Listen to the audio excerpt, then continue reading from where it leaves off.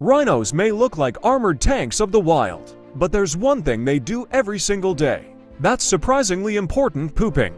And not just a little. An adult rhino can drop between 40 to 50 pounds of dung a day. That's about the weight of a small child every single day.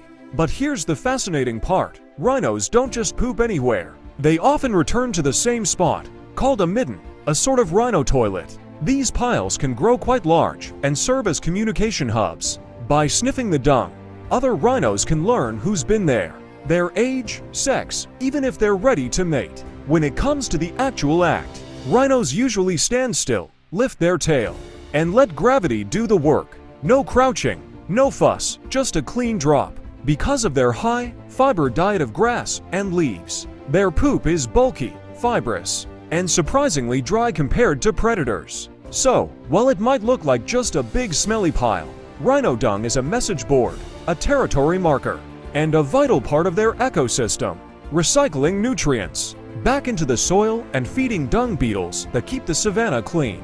Next time you think of a rhino, remember it's not just their horn that makes them special, but also the way they handle their business.